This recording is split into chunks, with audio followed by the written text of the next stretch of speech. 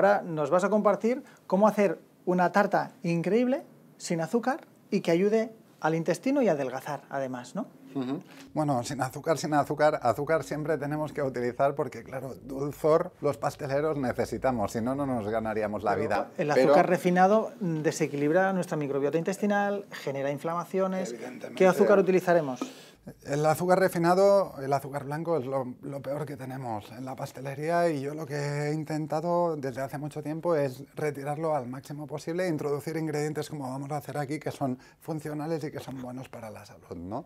Aquí hoy vamos a utilizar, básicamente, cuando yo necesito dulzor, puedo utilizar un azúcar refinado, pero también puedo utilizar un azúcar integral que está más cerca de la planta y que tiene todos los nutrientes que una persona necesita. Entonces, lo que nosotros le hemos hecho dos cosas: reducir el azúcar que hay en las recetas, porque el azúcar históricamente era un conservante en pastelería que ahora, por la tecnología que nosotros tenemos en nuestros comercios, en nuestra producción, no necesitamos.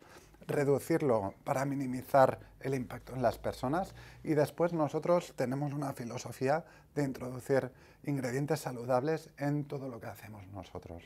Y esto lo que hemos hecho es introducir el azúcar de coco, que es un azúcar integral, con un índice glucémico que está ligeramente inferior sobre el azúcar blanco. Es aproximadamente sobre 50 de índice glucémico y es integral, ¿vale? Entonces aquí tenemos todos los ingredientes que vamos a utilizar para hacer esto. Es una masa de cake, vamos a entendernos, que es vegana, no lleva huevos, no lleva lácteos. Hemos intentado evitar todos los ingredientes que no, digamos, que no son interesantes a día de hoy, porque hoy tenemos unas necesidades que son totalmente diferentes. Tenemos personas que son intolerantes al gluten, que son intolerantes a la proteína del huevo, al azúcar, a la fructosa, a 1000 ingredientes que nosotros, por desgracia, históricamente utilizamos todos en la pastelería.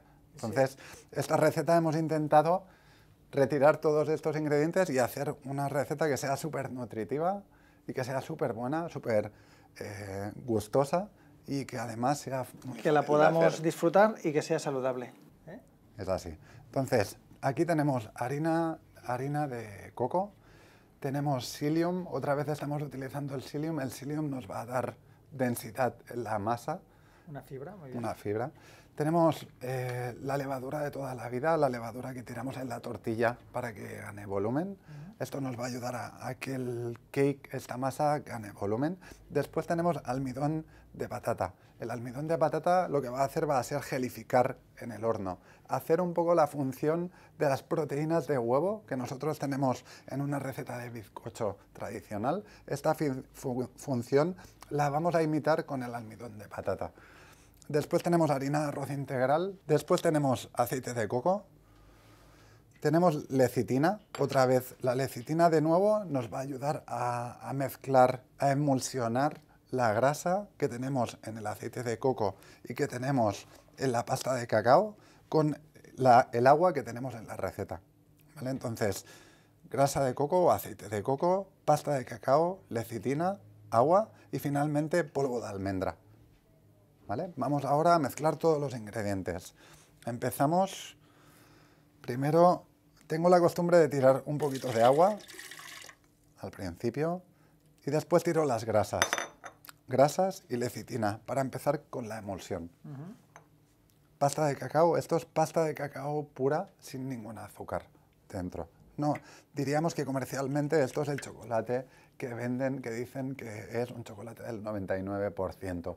Para nosotros esto, en el contexto profesional, no es un chocolate ni una cobertura, es sencillamente pasta de cacao. Son las semillas trituradas, y lo encontramos tostadas. Así en el herbolario, ¿no? En cualquier tienda de dietética podemos encontrar cualquier chocolate del 99% que nos sirve para hacer esta receta.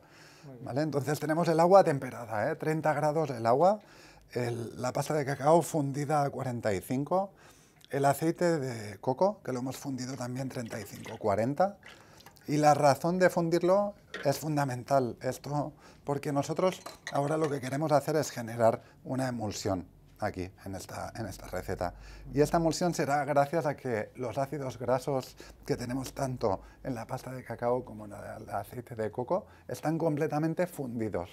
Y aquí es cuando entra en función la lecitina. Como emulgente, ¿no? Como emulgente. Y así los junto. Y siempre estamos hablando de grasas saludables, porque hemos visto que el colesterol es muy rico, por ejemplo, en una grasa que se llama ácido esteárico, que ayuda a mejorar la circulación y los niveles de colesterol. Muy bien, genial. Vamos a acabar de mezclar esto. Necesitamos un turmix. Vamos a empezar con la primera parte. Y aquí la idea es generar fricción para que realmente la lecitina entre en función y la lecitina una la grasa y el agua que tenemos en esta receta.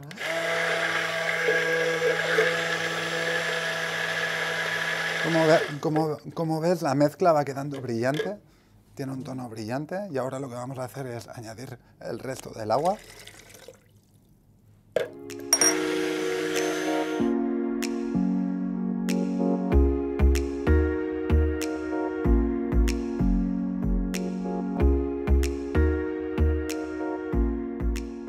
Y finalmente lo que vamos a hacer es mezclar los polvos y añadirlos a la receta.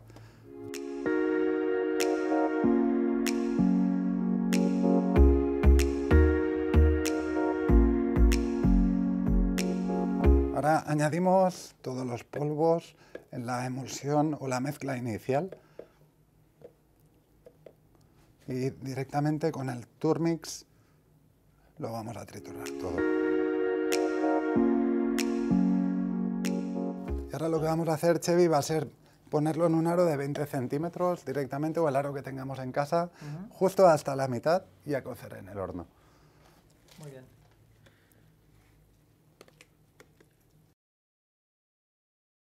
Ahora estaba pensando en el por qué hemos estado planeando y hablando de hacer un postre con cacao. Quería decir con chocolate, pero no es lo mismo chocolate, en el cual puedes añadir los ingredientes no saludables que quieras, que hablar del cacao. Entonces, hemos visto que el cacao ayuda muchísimo a mejorar la circulación arterial. Es decir, es precursor de una sustancia que se llama óxido nítrico. Nosotros intentamos buscar cómo aumentar el óxido nítrico. Se mejora haciendo de ejercicio físico. Cuando uno hace ejercicio físico, el óxido nítrico mejora. Es decir, la sustancia vasodilatadora que mejora la presión arterial y la circulación, mejora cuando haces deporte. El cacao también ayuda a fabricar óxido nítrico, igual cuando haces deporte. Además, el cacao lleva muchos polifenoles. Son sustancias, los polifenoles, que ayudan a mejorar la diversidad de bacterias sanas, aumentan los bífidos en nuestro intestino y ayudan a mantener alejados los patógenos en nuestro intestino. Entonces, desde mejorar la circulación, mejorar el colesterol, mejorar los niveles de dopamina y concentración, todo esto son propiedades que nos vamos a beneficiar tomando este cacao sin azúcares, ¿no? Y lo vamos a utilizar sin azúcares y mezclando fibra. Lleva psyllium, lleva la harina de coco, pero especialmente nos hemos concentrado en ponerle almidón resistente. Es decir, hay harina de patata, ahora la coceremos, con el calor se gelatiniza, aumenta el volumen, esto es lo que notaremos con el postre, y este almidón, así recién hecho, elevaría la glucosa. Es decir, nos daría mucho placer instantáneo y no nos iría bien para nuestra salud, ni intestinal, porque se absorbería en el intestino delgado y subiría el azúcar. Esto acelera la aromatasa, la enzima que fabrica estrógenos, daría problemas de más sobrepeso, retención de líquidos, etc. No nos interesa. Lo que haremos después de cocerlo es ponerlo en la nevera al menos 24 horas. Fantástico. Así, el almidón de patata, que podría engordar a algunas personas que no utilicen tanta glucosa como sustrato energético, que está almacenadas en los músculos y en el hígado, al guardarlo en la nevera, este almidón cambia su estructura química y se vuelve resistente a la digestión. Así, cuando te tomes la tarta, el cake, mañana, después de estar 24 horas reposando, este almidón se convierte en almidón resistente a la digestión. Alimento para nuestras bacterias intestinales. Muy bien, genial. Pues ahora lo vamos a poner en el horno y a cocer directamente. Entonces, para acabar la receta, esto ha sido un capricho que he tenido, porque no podríamos dejar un cake solo con la masa de cake, ¿no? Siempre a nosotros nos gusta poner texturas interesantes. Y lo que vamos a hacer va a ser, encima del cake, añadir una textura cremosa. La hemos hecho con pasta de cacao, azúcar de coco para aportarle un poco de dulzor y leche de coco con todos los beneficios que tiene. Muy bien. ¿Y? Lecitina. La lecitina exactamente... Leche de coco, azúcar de coco, el cacao y la lecitina para poder mezclarlo. Eso mismo. Vamos a mezclar una parte de leche de coco directamente con el cacao, con la pasta de cacao, en este caso. Lecitina y emulsionar con el turmix, trabajarlo hasta que tengamos una textura brillante.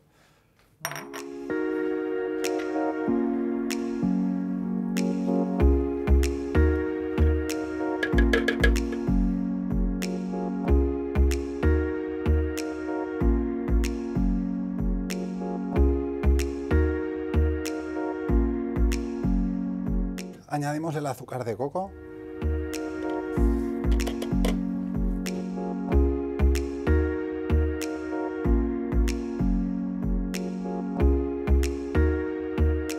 Y finalmente añadimos el resto de leche de coco de la receta.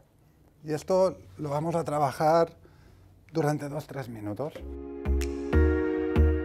Ahora directamente lo que vamos a hacer, Chevy, es dejarlo en una bandeja como esta. Lo vamos a dejar tapado, cubierto, de un día para el otro, para que la manteca de cacao que tiene la pasta de cacao y el aceite de coco, grasa de coco que tenemos en la leche de coco, cristalicen y nos dé una textura cremosa. Y esto lo vamos a poner después, posteriormente, en una manga y lo vamos a dosificar encima de la tarta. ¿Y se deja reposar a temperatura ambiente o a la nevera? Reposar en la nevera a 4 grados, ¿vale? Durante 12 horas. Aquí, Chevy, ya tenemos el cremoso, que lo tenemos a punto en una manga con una boquilla que nos va a permitir hacer puntos, y lo que vamos a hacer es directamente distribuirlo encima del cake, que ya lo hemos dejado desde ayer en la nevera. Ya tenemos el almidón resistente generado y ahora ya podemos acabar y disfrutar de la tarta. Una tarta que te ayudará a que seas una máquina de adelgazar y de estar con un estado de ánimo estupendo.